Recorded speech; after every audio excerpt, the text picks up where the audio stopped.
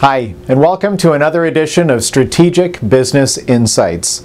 Today we're going to talk about green screen videos and how you can make them too. So this is obviously a green screen video. When I'm actually recording this, behind me there's nothing but green. And I've put this image of a green screen video background right behind me. So to give you an illustration of that, right now I'm holding a red card. So you can see the red card, okay? But now what I'm going to do is I'm going to pick up a green card, and you're going to see that it makes me transparent to what's behind me. See that? Right? As I move this around, here it is on top of my face. Right? So you can see right through me to whatever's behind me because this is a green card. Right? You can see right through it, but because it's green, it's made transparent by the software. So here's the two side by side, the red and the green, okay?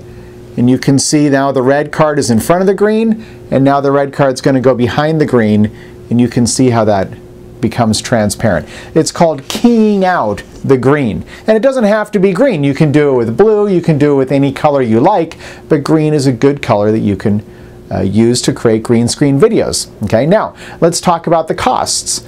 I paid about $20 for the green. It's literally a cloth. It's literally a green cloth that I have tacked to my wall. Okay, that cost me about $20. I bought it on Amazon. I bought almost everything I need on Amazon.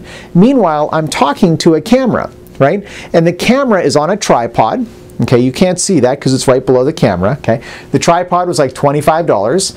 The camera that I'm using was about $240. It's a Canon camera. Okay, now one of the important things with doing videos is that you want to have a jack at the back of the camera so that you can plug in an external microphone. You see this microphone right here? I have a little lavalier microphone. Listen to this popping sound. Right? So this is this is plugged into the camera, and one of the biggest complaints in videos on YouTube is sound quality. So you want to get a camera that has a jack at the back of it so you can plug in an external microphone. Okay? Now, I have two lighting stands, okay, and they're big umbrellas with white light. Okay, again, you can't see them because they're up here. One's right there and one's right up here. Okay. Those together, I bought those on Amazon. I paid about $120 for that set, right? It's not a lot of money. Now, today, they're even cheaper.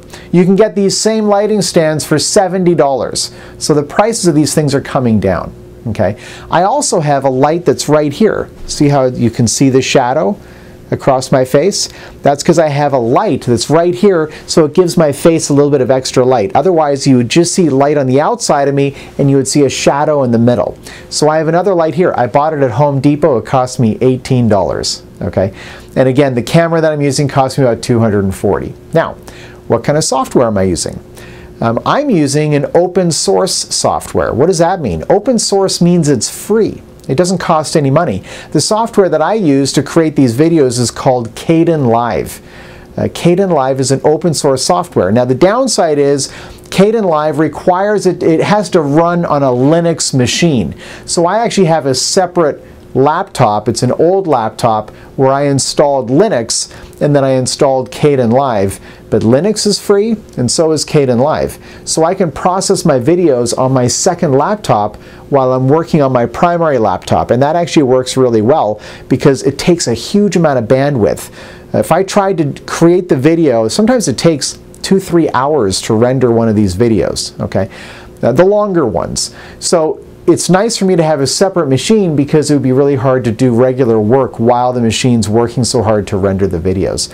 But the bottom line is, this is not a whole lot of money. If you add it all up, $240, $120, which is now $70, right? So that's $310 plus $20, $330 plus $25, that's $355.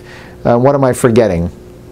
The green screen is another $20, $375. We're under $400 to create a green screen video. And one of the beauties of a green screen video is that this video is essentially just a talking head video. It's just me talking, right? There's no real action going on. But because I can do different backgrounds and I can select a background that's appropriate given the topic that I'm talking about, I can do these videos and it provides some variety, and the thumbnails of the video look a lot more interesting because the background matches whatever the topic is. So I encourage you, give green screen videos a try. Don't worry if you're not so good at it at the beginning. You'll get better. And after a while, you're going to find your voice. You're going to get comfortable in front of a video camera yourself. You can start, I'm telling you, everything is going towards video. You want to be on video. Right? If you're a self-employed, if you're in business, video is where it's at.